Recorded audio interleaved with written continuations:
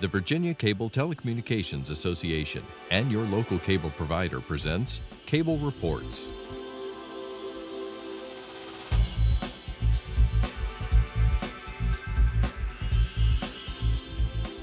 Join us now as Cable Reports brings you up to date on current issues facing the Commonwealth through discussions with your local legislators and other policymakers from across Virginia. Welcome to a special edition of Cable Reports, brought to you by the Virginia Cable Telecommunications Association, connecting Virginians to their government. We're pleased to have Molly Ward, Secretary of Natural Resources for the Commonwealth of Virginia, with us today. Welcome. Thank you. Thank you, Woody. It's great to be here. Well, the protection of natural resources is a big responsibility. Tell us about your agency. Absolutely. It's a big responsibility, and it's actually mandated in the Virginia Constitution that we care for and manage carefully our natural resources. And so we take very seriously, and I take very seriously, and the governor takes very seriously, the stewardship of the amazing things in Virginia, whether it's our historic resources or our natural areas, and our parks and our waterways. Talk to us a little bit about those parks, because I think that's a subject that interests everyone. Yeah, we have an amazing state park system. We have 36 state parks all over the Commonwealth. Anywhere you are, the goal is to be less than an hour away from a state park.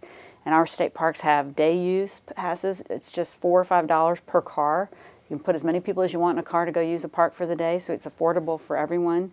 We also have a lot of parks with cabins, and those cabins range from the original Conservation Corps cabins that are like logs to modern cabins with air conditioning and every amenity. And we also have great camping spaces. We have camping cabins in many of our state parks. There's a yurt on the water on the Chesapeake Bay. A yurt? Yes, a Wow. yurt at Peak State Park. I've stayed there myself. It's an amazing and wonderful place to stay. We have 6-bedroom lodges that sleep up to 16 people. There's almost any kind of lodging or facility that you want, and so it's just a great opportunity for Virginia families, and they're open 365 days a year, so you can always go to a Virginia State Park. So what's your favorite park? Oh, I'm not allowed to say. That's like having a favorite child. But I love them all, and I was a big fan of state parks before I ever got this job. And the First Family has embraced the state parks. The governor, I think, he's been to 24 out of 36. He's pledged to go to all of them, and he and his family have vacationed. And well, actually, the governor never really vacations, to be honest with you. The governor has gone to state parks and worked over weekends with this family since he's been in office, and it's been a great boon to the staff and to the visibility of the state park system. So how tough a job is it to maintain these state parks, especially the infrastructure? It is tough, and we have managers. I like to say that it's not a job, it's a lifestyle. We have folks, most of our superintendents have been in the park system 20 or 30 years, and they've raised their children in the parks, and they're bringing their grandchildren to the parks, and it's just a way of life for them. And these guys and men and women can fix lawnmowers and do carpentry and set up camping spaces and shoo away raccoons. They do it all 24/7. So it is a challenge. The governor's proposed budget, his bond package, has $140 million for state parks. So a lot of that going to existing infrastructure, because we know we have to take care of what we have in addition to growing for the future. So are you responsible for all the wildlife in the parks? We are responsible for everything within the state park boundaries. We also have in our agency, our secretariat, the Department of Game and Inland Fisheries, which are responsible for managing Virginia wildlife. So the state parks, if there's a wildlife management issue, works together with the Department of Game and Inland Fisheries in that regard. Like, for instance, we have some parks that get overpopulated by deer, and some of our parks have hunting times, like a few days a year, where they have a lottery and they work with the Department of Game and Inland Fisheries to manage wildlife in those kinds of ways. Now, what kind of people go to the parks these days? Has the demographics changed over the last 20 to 30 years? It has, and we continue to try to adjust for the changing needs and wants. The old model was 2 parents and 4 children. And that model has changed. We have a lot of millennials who are enjoying the parks. We see a lot of couples and people having couples weekends and even romantic weekends in the parks. So we're trying to adjust. In the last budget last year that the House and Senate passed, there's money for more money for yurts, because I see these yurts as very the one at Peak's a moneymaker. They're not very expensive to put up, and they're easy to maintain. And we're hoping that that'll draw some new visitors to the park as well, some people who want a different kind of experience. So talk to us about the necessity to conserve not only our state parks, but also all the natural resources we enjoy in the Commonwealth. Well, it's essential. You know, we are, our economy and our vitality and our future is all linked to our natural resources, because that's why people want to live here. One of the most important natural resources, of course, is one of the largest estuaries in the world, the Chesapeake Bay. And we recognize the importance of the Bay for the health of Virginia. And we actually have a Deputy Secretary for the Chesapeake Bay, Russ Baxter, who works full-time on Bay issues. Also, the governor has been appointed by his fellow governors. There's a 7 governor plus the mayor of District of Columbia together who form the Chesapeake Bay program that's run by the EPA. And the governor was elected by his peers to be chair of the Chesapeake Bay program, and so he is the head of the executive council, which in turn makes Russ and me and Russ and I responsible for the activities of the principal staff committee of that Chesapeake Bay program. So we have an enormous amount of responsibility with regards to Bay issues through the EPA. We're also members of something called the Chesapeake Bay Commission, which is a tri-state organization that's organized through the different legislatures of Pennsylvania, Maryland, and Virginia that we work with on Bay issues. And then, of course, we just work on Bay issues through the Department of Conservation, Recreation, and the Department of Environmental Quality, because we're so concerned about meeting our Bay milestones in 2017 and beyond. Also, in that regard, Go ahead. The governor put a tremendous amount of water quality improvement fund money in his budget. There was a surplus last year, as you know, in the budget, and what that meant was $61 million automatically by code went into the water quality improvement fund. And traditionally that would get divided between non-point source pollution like farm, agricultural runoff, and wastewater treatment plants. So traditionally that would have been an approach, but we decided to take a more proactive and aggressive approach and decided to try to borrow the money for the wastewater treatment plant. So you know exactly what's in the queue. It's about $59 million worth of projects. So we wanted to fund those projects and go ahead and get those improvements done, and then use as much as we could of the $61 million for non-point source. Interestingly enough, you know, one of the big problems we have in Virginia and all throughout the Bay watershed is stream exclusion and keeping cows out of streams. And so we're spending a lot of that money on technical assistance for stormwater and conservation, soil and water conservation districts, and on best management practices for farms. And that money gets almost evenly divided between farms in the Bay watershed and those out of the watershed in the Commonwealth. But big investment in water quality by Governor McAuliffe. So that's one of the biggest challenges, the ability to keep animals out of these streams? Yes. Yes, you know, animal and human waste are what's the big part of the load on the Bay, for sure, absolutely. Now, you mentioned the EPA, the Environmental Protection Agency. What kind of relationship does your agency have with the EPA and also the Department of the Interior, if any, at the federal level? We have a great relationship with EPA. Our regional administrator, Sean Garvin, calls us, and we're in contact with him in person and by phone constantly. So we maintain a very close working relationship with the EPA, and the governor has a very good relationship with the administrator, Gina McCarthy. We work with them all the time. We also have a good relationship with the Department of the Interior. John Jarvis, the director of the National Park Service, was here last summer and went out to Tangier with the governor when he went out to Tangier Island for the first time, and the director of the National Park Service himself came down to meet with the governor and go out to Tangier Island. The governor and I have been to the Department of Interior on more than one occasion to meet with Sally Jewell, the director, and with John Jarvis. And so, and Director Jarvis is actually a Virginian. Many people don't know that. He went to Natural Bridge High School, and his first job was at Natural Bridge, selling kitschy things in the gift shop. And Virginia is very near and dear to his heart. And certainly that relationship with the Department of Interior was important in getting the deed signed from Virginia to the United States government to finally complete the Fort Monroe National Monument. But for Governor McAuliffe and his relationships in the Obama administration and with the Department of Interior, I'm not sure we would have actually pulled that off. Tell us a little bit more about that process and the significance of that deed signing. It was huge because the president had signed the proclamation designating Fort Monroe a national monument in 2011, but getting the actual deed recorded, transferring the property, proved to be a challenge. And so, you know, you're dealing with two bureaucracies essentially in the federal and state government, and Governor McAuliffe is famous for cutting through all those kinds of things and making sure that we get the deal closed. And so I think it was very important that we get that done while Governor McAuliffe was still in office. And we're really proud of this because Fort Monroe was President Obama's first Antiquities Act designation. There's two ways to get a national park. One is through Congress, an act of Congress, and one is if the president can actually sign a proclamation making a national monument, and they're equal under the eyes of the law. And so obviously getting anything through Congress is difficult, and seemingly getting the president to sign something would be easier. But the president's first Antiquities Act designation wasn't signed until November 2011, 3 years into his first term. So since then, he's signed several, and he just signed 3 more last week. So Virginia's particularly proud that we hope that, we're very proud to be the first one in a long line of designations by the president. For those who may not be aware, where is Fort Monroe located? Fort Monroe is located in my hometown, Hampton, Virginia. You know, I used to be the Hampton mayor and was very involved in advocating for Fort Monroe to be a national monument. I encourage all Virginians to go. It's open to the public. It's completely free of charge to visit. It's the oldest stone fortification, largest stone fortification in America. It was designed by Robert E. Lee.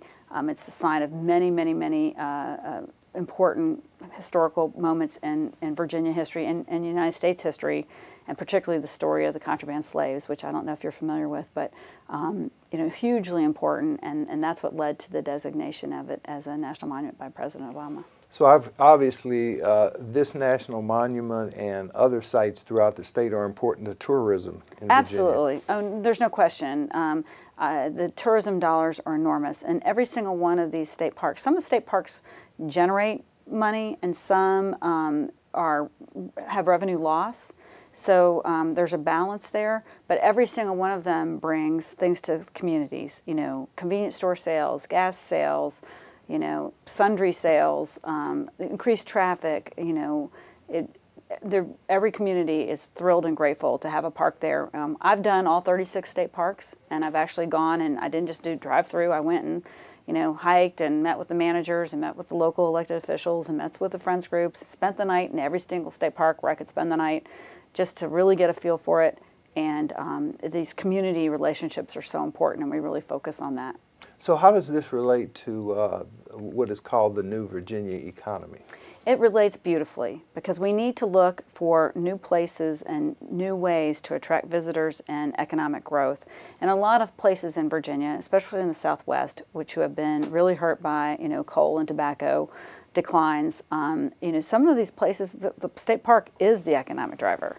And so we want to do everything we can to increase tourism and activity there. And we're finding a lot of, some of these places are just completely gorgeous and pristine, and are just perfect places for people to come from metropolitan areas particularly for water resources. You know, the Clinch River, the Mayo River, amazing opportunities, you know, to do sort of like what they've done with some of these bike trails in Virginia, to make the same sort of water trails in Virginia.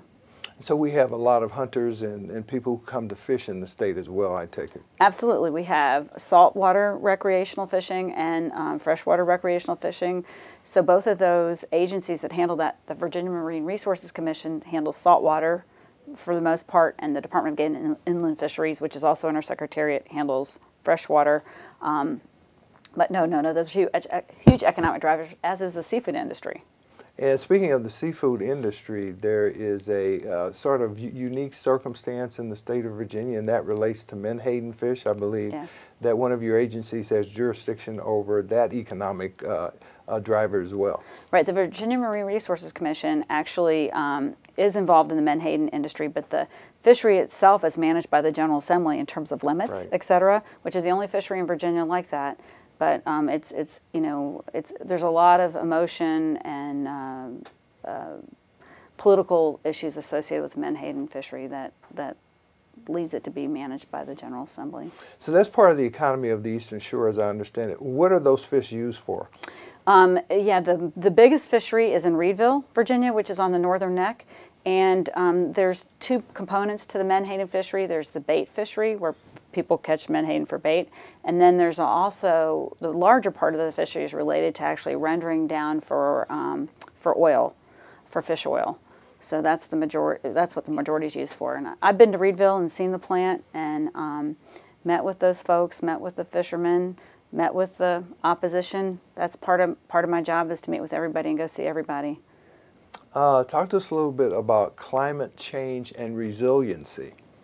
Climate change and resiliency, and if you're from Hampton Roads, Virginia, which I am, you know that the sea levels are rising. And so we, rather than argue about the cause, we've been trying to focus on what we can do to protect our coastal communities and protect them for the future. The governor will tell you climate change is real. He campaigned on the fact that climate change is real and that he would reinstitute the Climate Change and Resiliency Commission that was laid on the shelf during the McDonnell administration. So we reconstituted that commission. We met several times over the first and second year of the governor's administration and issued our climate change report this fall. And we're actually able to get some things in the budget in support of that report. We were also very, very excited to have the governor announce, together with Secretary of HUD, with regards to the resilience competition. You know, we got a $120 million HUD grant, more than any other state. New York City and New Orleans beat us in terms of cities versus the state, but it was the largest resilience grant given to a state for Norfolk, and also a separate fund. Congratulations. I believe there were about 5 recommendations that came out of that. And the first one was to establish a climate change and resilience resource center. Yes, there's money in the governor's budget to create a center that will be a cooperation of William & Mary's Coastal Policy Clinic, the Virginia Institute of Marine Science, and ODU. And so we are working towards that. There's also this fund, and I can't remember what it's called. Yes, is it the Virginia Bank for Energy and Resiliency? No, I don't think that's it. Okay. With regards to the HUD oh, grant, okay. yeah, okay. yeah, that we're looking forward to and excited about. We weren't able to adopt all 5 recommendations; those were just the top 5. Right. But we did our best to pick ones that we could work on. I guess probably one of the more controversial ones was the recommendation to adopt a zero-emission vehicle program. Right, that was controversial. Yes, I think we're going to see more fuel-efficient cars. Obviously, more electric cars, and we'll see the industry, adopting those policies as well. Well, how serious is the rise in sea levels? And we all know Hampton Roads has a lot of bridges and tunnels. There were concerns expressed by the U.S. Navy several years ago about the problems there in terms of transportation. Talk to us about those concerns. The concerns are enormous, and they're real. And we've seen an 18-inch rise in the last 100 years. And we see the sea level rising, being exacerbated. It's increasing in speed. And in addition to sea level rise, we also have the problems of subsidence, where the ground is sinking. Okay. Now, there's a lot of theory that that's related to the overuse of the Potomac aquifer, which takes up the vast majority of the eastern coast of Virginia and goes up further. We are using the water out of that aquifer at a rate at which it is not being replenished, and that contributes to subsidence, and it also leads to concerns about saltwater intrusion when the water table gets too low. We're currently working with some of the folks that use the most water out of that aquifer every day to try to reduce the amount they're taking. But a really novel concept that is in the works, there was an article in the Pilot about this about 2 weeks ago. Hampton Roads Sanitation District is looking at reusing water and getting it back to drinking water quality standards and reinserting it into the aquifer, which may do a lot of things. First of all, it will decrease nitrogen and phosphorus loads on the bay, but it also may reverse or even help with creating a lack of subsidence, reversing subsidence. Do you see a renewed emphasis on regional cooperation in dealing with some of these issues, especially in light of the initiative called Go Virginia? Yes, I will say the Hampton Roads region, is incredibly integrated in terms of working together. They have several regional organizations. In fact, when I first became mayor of Hampton, I had a hard time keeping all the acronyms straight for all the Hampton Roads, this and that organizations. But there's the Hampton Roads Planning District Commission, of course. everybody in Virginia is a member of a planning district commission, but theirs is particularly active and energized. There's the Hampton Roads Transportation Planning Organization that looks at these issues as it relates to, sea level rise and the effect it has on transportation. There's the Hampton Roads Military and Federal Facilities Alliance that deals with all of our military presence in Hampton Roads, which is huge. And so resiliency and climate change and sea level rise are a conversation at all those tables all the time. Yeah, I've heard that the sea level rise in Hampton Roads is as serious as what could occur in New Orleans, Louisiana, for example. I think that's right. We know so far we've been very lucky and haven't had a major storm. We also have issues with regards to public safety and evacuation. That's why this governor appointed Brian Moran, the Secretary of Public Safety, our Chief Resiliency Officer, because if there's a huge storm, that's where the responsibility is going to lie. What are we going to do? How can we get everybody out of Hampton Roads out to a safe location that's high enough? We can barely get everybody out on Friday afternoon, right? Or a small percentage of the population out on Friday afternoon. So they're looking at different alternatives to evacuation, like sheltering in place, for instance, getting people out of harm's way until the storm's over. So public safety and national security, Absolutely. Given the fact that the Navy and the Air Force is resident there. Absolutely, absolutely. And the Navy, I will say, and the Air Force, but particularly the Navy, are all in when it comes to climate change and discussing solutions and pragmatic solutions, and are very involved in all these conversations. What are some of the other natural resources? Now, you mentioned coal, which is a declining industry in terms of non-renewables, but we do have a lot of renewables we're working on now. Yeah, we just saw the first permit, special use permit issued, I think it's in Botetourt, for the first wind farm in Virginia. So we're excited about that. And that landowner, not only is he putting the wind farm on his farm, but he also has over 9,000 acres on which he's pledged to put a conservation easement after he gets this wind farm done, which is a great thing for Virginia. Now, what would that easement do?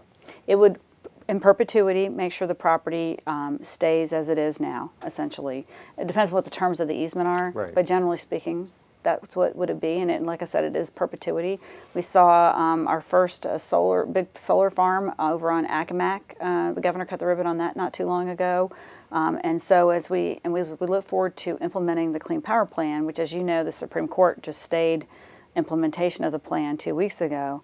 But Virginia is planning on continuing to move forward with our stakeholder group. Our stakeholder group met last week, and the implementation of the Clean Power Plan, or the Clean Power Plan as the rule currently exists, will involve us looking at alternative sources as part of our package. Now, Dominion is the largest, or one of the largest energy producers in the state, and it has a couple of nuclear facilities in the Commonwealth. Is there any talk about new nuclear facilities being built anytime in the near future? Not to my knowledge. I mean, nothing that's not theoretical and speculation. I will say that our nuclear share really helped us when it came to the proposed Clean Power Plan rule, because of the lack of emissions associated with nuclear power. So when the first proposed rule came out, we didn't get any credit for that nuclear share, and so the governor really fought with on the national stage to make sure that Virginia got credit for our past good behavior. Now, transportation is something we talked about briefly, but obviously that's critical to tourism. So I take it you work closely with the Department of Transportation, Aubrey Lane, in that effort. Absolutely, we have the best relationship with the Virginia Department of Transportation in the history of the Commonwealth. I'm comfortable in saying. Aubrey is an old friend of mine, and so that always helps to already have that relationship established when you come in. And of course, we're both from Hampton Roads, but he has just been so great to any natural resources issue or Department of Historic Resources issue, or you name it, game and inland fisheries, whatever it is, whether that's a bridge or a historic site or an aesthetic problem, whatever it is, door is always open, and he's been amazing and helpful. One of the things they just did for us, a lot of our state park signs are weary looking, they're faded and bent and all those kinds of things, and we just simply in the Department of Conservation and Recreation don't have the money to fix those signs, and so the VDOT is helping us get our signs back in shape and make sure our signs are correct. It's little things like that that are going to hugely impact traffic and tourism. I mean, I know that when I drive by a park and the sign doesn't look nice, I think that the park's not nice, and that's just not true. Or if the sign's wrong, or the road's closed, or whatever, you get discouraged and you get back on the road. So we need to fix all those things so that we can continue to support and make sure our parks grow and prosper. Now, what about your work with the Secretary of Commerce and Trade? That's an important role in a relationship that you have as well. Absolutely. Of course, I knew Maurice also from his time at the Pilot. And when I was mayor, and so we were also in D.C. together for a short period of time, so we have a great relationship as well. And so yes, a lot of the time, especially when it comes to energy issues and tourism, because the Department of Tourism is in his secretariat, yeah, our activities intersect a lot. Oysters is another thing, True. Oysters, the burgeoning oyster industry. Nobody could have predicted that aquaculture would take off the way it has. So VMRC is in charge of management of that fishery and of course, and oyster leases, which are, obviously essential to oyster farming and aquaculture. And then Maurice is in charge of the tourism aspect, and then the Secretary of Agriculture, Todd Haymore, is in charge of marketing. So we all three work together to do the best we can. And of course, that continues to highlight the continued necessity to maintain the health of the Chesapeake Bay as well. Absolutely, absolutely. And oysters have so many benefits. I mean, not only are they delicious and wonderful, and not only is it wonderful that we have all these new aquaculture operations that are creating jobs and helping with the new Virginia economy, and not only is it great that our public oyster grounds are doing better than they have in decades. Not only is all that great, but they clean the bay. Oysters are great water filters, so it's a complete win-win. And the governor cut the ribbon on the oyster trail last year. You can go online and check out the oyster trail. There's a whole. I've been to several of these places that have popped up over the last few years, having oyster and wine pairings and those kinds of things. And you can get a seaside oyster and a bayside oyster and see how they're different. And it's really, really exciting stuff. And it's a great time of year to eat oysters, by the way. Absolutely. Got our month, right? So when your term is up, how will you decide whether you have been successful or not? Well, my focus is on the governor's success, and so my first check of the box will be if the governor thinks he's been successful.